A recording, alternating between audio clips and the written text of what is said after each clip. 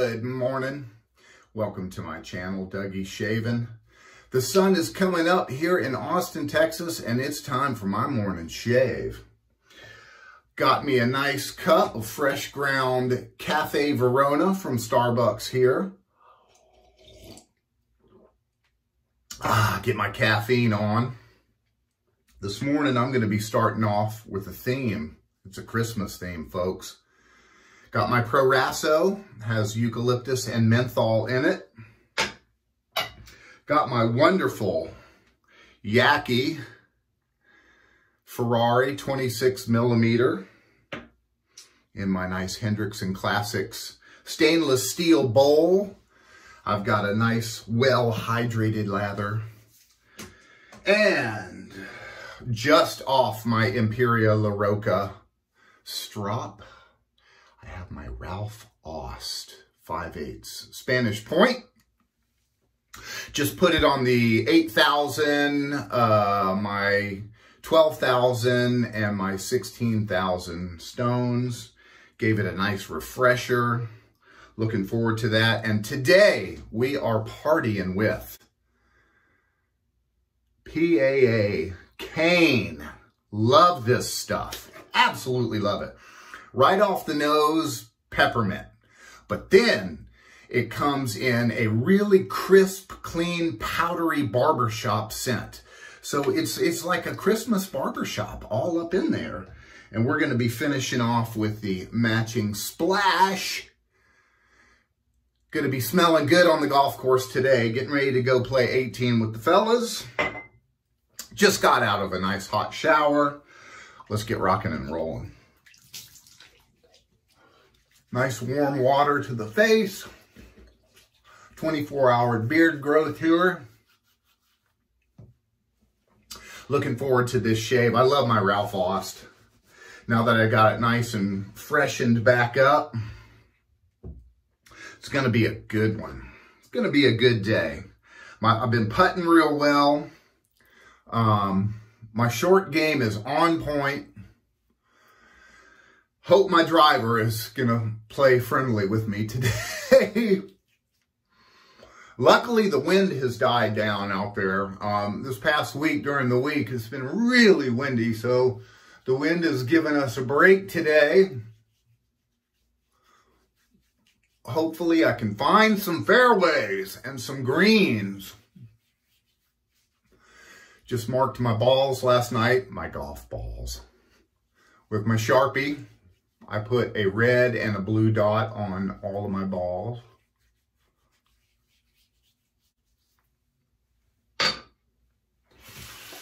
Got a nice fresh set of Pro V1s ready to fly, baby. And this, I gotta tell you, man, this PAA cane is absolutely wonderful. It's got that menthol. Definitely the peppermint, which is working really well with my Proraso pre-shave with the menthol in it, and nice tingly, getting all the feels this morning, folks. Oh, yeah. And my Yaqi Ferrari. Gotta love it. So going back a few years, if you've seen my Instagram or my Tweety or my Facebook, you know I played rock and roll for a long, long time. And I remember back in the day, this is late 70s, folks, when you know, you can only get vinyl and cassettes. And I think 8-track had been, you know, kind of phased out by then. But I was listening to the radio in Houston, Texas, and this song came on 101 KLOL. Killer guitar solo. And I'm like, oh my God, you know, I've never heard anything like this. And first pass, folks, with the grain. So I hear this thing and I'm like, holy macaroni. Who is this band? And they said, it's a band called Van Halen. And I'm like, oh my God. So I grabbed all my allowance that I had. And back in the day, albums were like $7.50 for the vinyl. Oh, baby, that is really nicely sharpened. $7.50 for the vinyl. And I grabbed all of my allowance, hopped on my Mongoose bicycle and headed to the Kmart where they had all the albums for sale. And went through the thing, you know, and that was back when you could look at albums, you know, and it was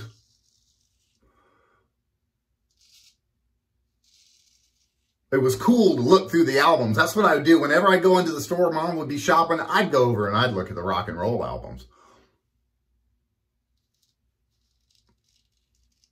And so I went down there and I was like, sweet. I'm getting soap all over my face, man. I was like, sweet, man, you know, I'm going to get the Van Halen album because I gotta have this, you know. And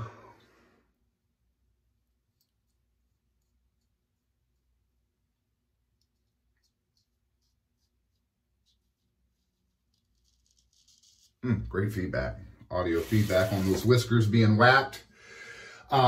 So I went in there and I was like, sweet, I'm so gonna snag this album, you know. And I go over to that things and there's two Van Halen albums, Van Halen 1 and Van Halen 2. And that's all that was out at the time. And so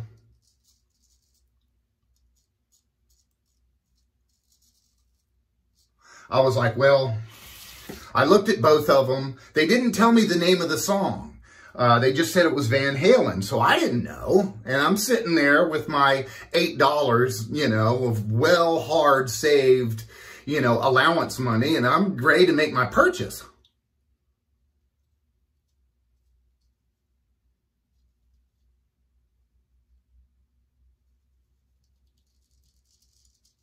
Oh, what a buttery smooth edge this is. I mean, that Shapton 16,000 finisher, man. Whew, love that thing. I haven't gotten into the J-Nats yet.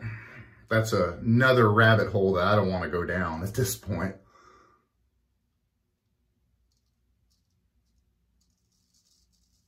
Stretching my skin a little bit by moving my face. So I look at both albums and I'm like, you know, the song was just on the radio. It's got to be Van Halen 2, you know. So I go up and I buy Van Halen 2.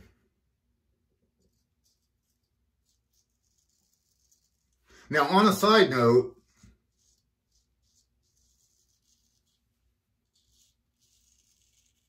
I've seen all incarnations of Van Halen, every single one. I saw the David Lee Roth era. I saw the Sammy Hagar era. I saw Gary Cherone. I don't know why I went to that one. Wow. I think I just threw up in my mouth a little bit. And then, of course, the Wolfgang era, Van Halen. And I've just been a huge fan of Van Halen. That's just the way it is. The Gary Cherone era, one thing I will say, Michael Anthony got to sing lead on a couple of songs.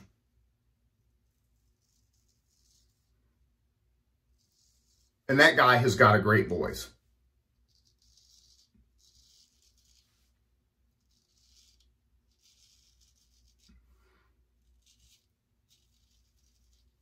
That guy has got a killer voice. But anyhow, so I get my album home and I put it on the old turntable. If you folks know what that is. And, oh man, great show. Nice residual from the PAA. Really great scent. I'm really pepperminty. I'm really barbershop. I mean, it's this. I'm gonna use this a lot this year. I can tell you that right now. This is gonna be, you're gonna see a lot of this stuff. So I listened to the album front to back. I don't hear the song that I want. I'm like, well, damn, man, you know, I got the wrong album. Turns out I wanted to hear Eruption, you know, and of course, that's what Eddie Van Halen was known for, was Eruption. And, you know, back in the day, you'd listen to the album 3 or 4 times in a row. You know, if you got a 45, you've listened to that sucker, you know, that was your playlist, how you stacked your 45s on your turntable with that little thing you'd put in the middle of the record. Forget what they called that. But I listened to that bad boy probably 20 times, and I just fell in love with Van Halen. I was like, this is a rock and roll band right here. Total rock and roll band. And that started my long love with Van Halen. Once I saved up enough money, I went out and I got Van Halen 1. But Van Halen 2 is chock full of really, really, really superb hits. So, Past 2, Cross the Grain.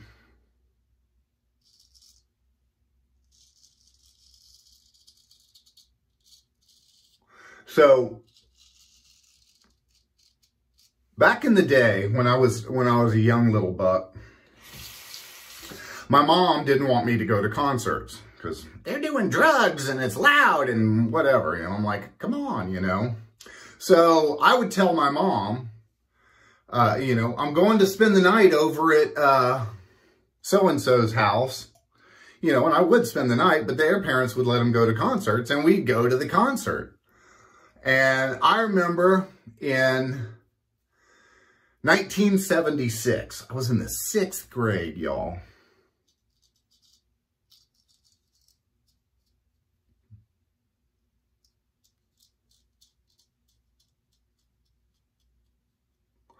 And I went to the Destroyer, the Kiss Destroyer concert, and it was just awesome. I nicked myself, guys, but unlike other people, I don't stop it, man. If I'm bleeding, I'm bleeding. Sorry.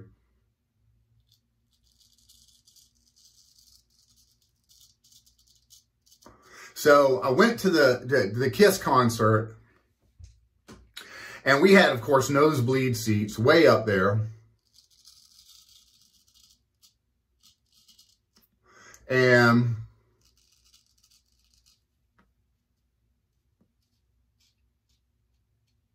way the hell up there.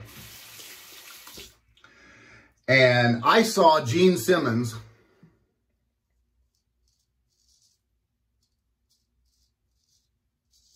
spit blood and blow fire.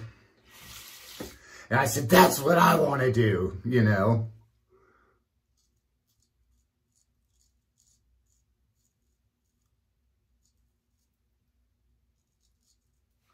And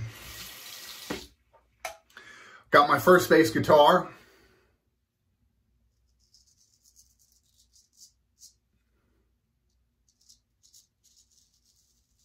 And taught myself how to play bass. So we were at a Black Sabbath concert.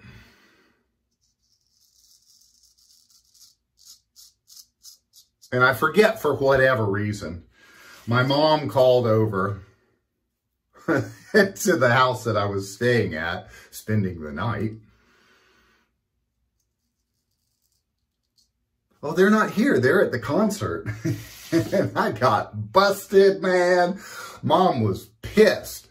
And so then she started, whenever a good concert would come around, you know, she would be like, you know, you're not going to that concert, you know. And I'm like, but Mom, you know, it's Boston. I got to see Boston.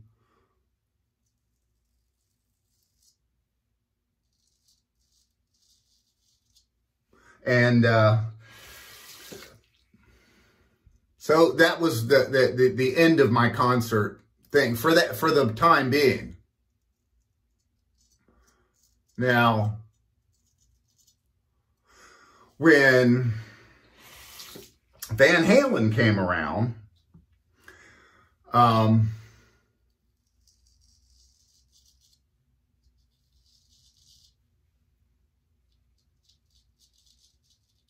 had to wisen up. I was like, I got, you know, this is Van Halen. I don't care. I'm going to do whatever I can to go see Van Halen. So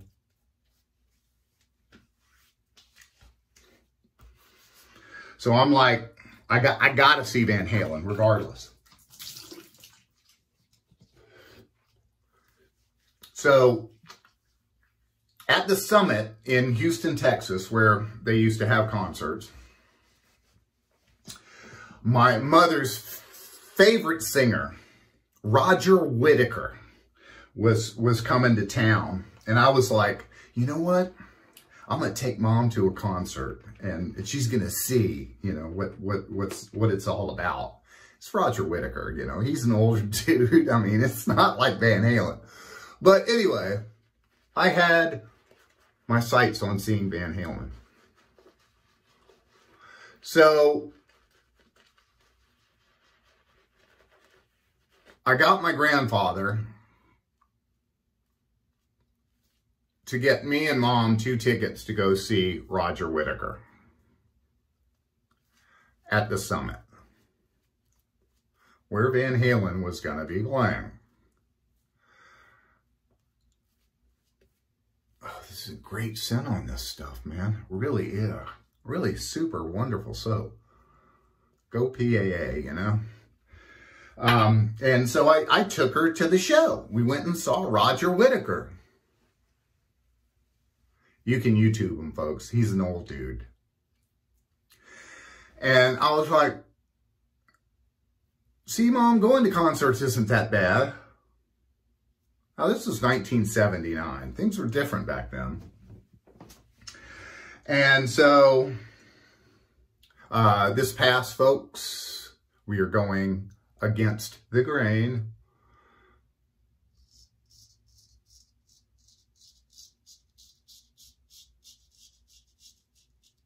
So I was like, you know, see, it's not that bad, Mom, you know. And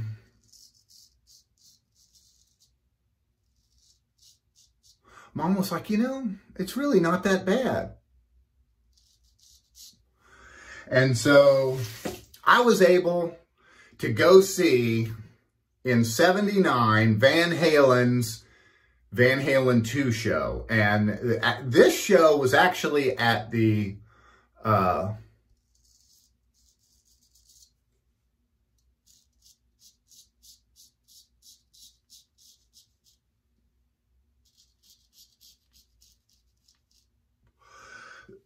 Coliseum, not the Summit. This was a different venue altogether. But, and it was brutal. I mean, it was completely brutal. I can't remember who opened up for Van Halen, but there were fights everywhere and just, you know, weed smell everywhere, and it was brutal. But I got to see the mighty Van Halen in their youth, which was incredible.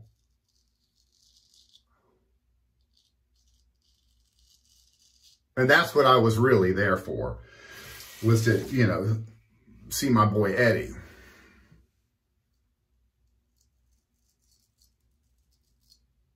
And I got to see Michael Anthony, I mean, the best backing vocalist there ever was in the world.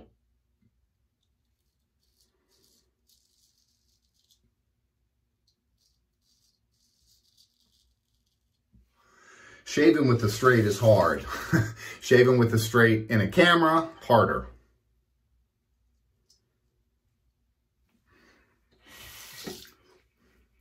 got this weird growth right here with my way my hair grows. And you got to really get down on it to get it good.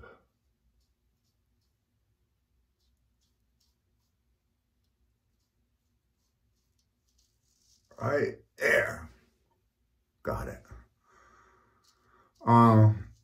But I got to see the Mighty Van Halen in their youngness.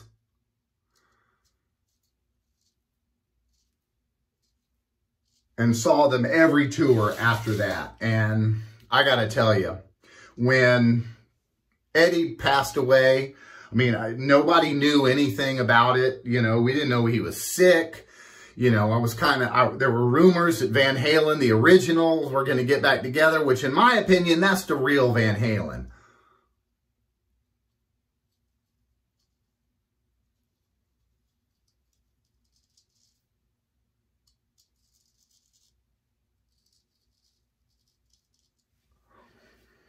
Diamond David Lee Roth was the man, as far as I'm concerned. Grade 3 passive. Got my spot. Relatively low nicks here.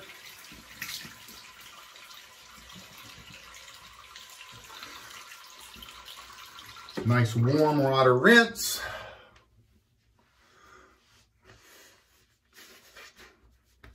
I'm going to be killing it on the golf course today. Ooh, baby. Nice.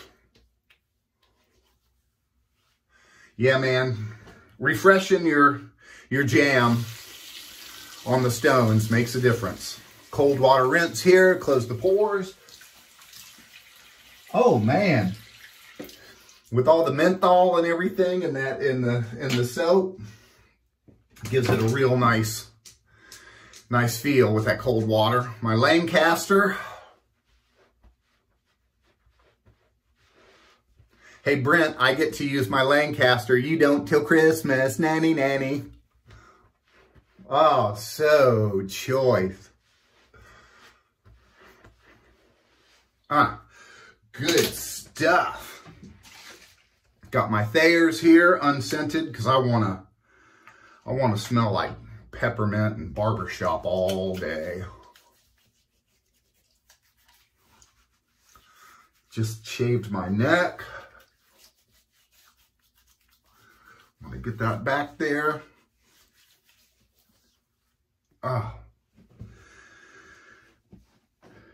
And finishing off with the splash. Shake it up, baby.